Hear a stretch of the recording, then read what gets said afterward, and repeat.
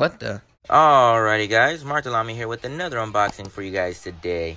And this time we got Heavy Metal and Heavy Metal 2000 finally in a Steelbook. I've been wanting Heavy Metal on a Steelbook for a long time. And this is a wide release, so we're going to go ahead and do a quick unboxing to see if this is worth picking up. Let's get started. Alright, now that I got the wrapping out the way, let's go and check this shit out. So this has Heavy Metal on 4K and Blu-ray, and Heavy Metal 2000 on Blu-ray. It is the glossy finish, gorgeous artwork right there.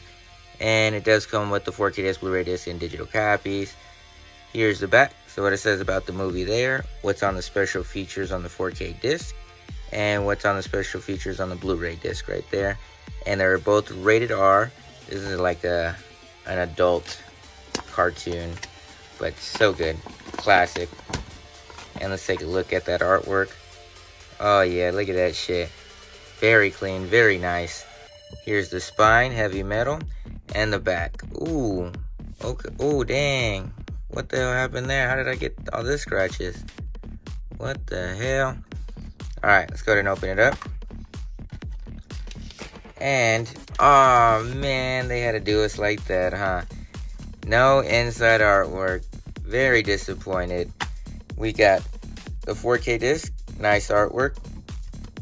Here is Heavy Metal 2000, very nice artwork, classic artwork. And different artwork for the Blu-ray, very nice. But they screwed us with that no inside artwork. Come on guys, we're going clean with this part right here, and this part. And then you had to let us down with that inside artwork, son of a bitch. But is it worth picking up? It's okay, Charlie.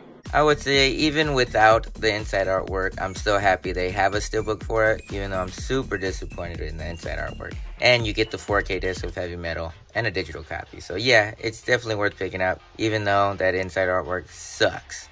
But I want to know what you guys think. Did you pick this up? What do you think about this movie? And what do you think about this Steelbook? Is it worth picking up to you? Let me know in the comments. And if you like this video or like this Steelbook, go ahead and click the like. If you guys want to see more videos, go ahead and subscribe. Make sure you turn on those notifications so that way you don't miss out on any upcoming videos or giveaways that I do. And for all other things that I post, check out my other social networks like my Instagram, Twitter, and TikTok. I'll leave the link to those in the description. As always, thanks for watching.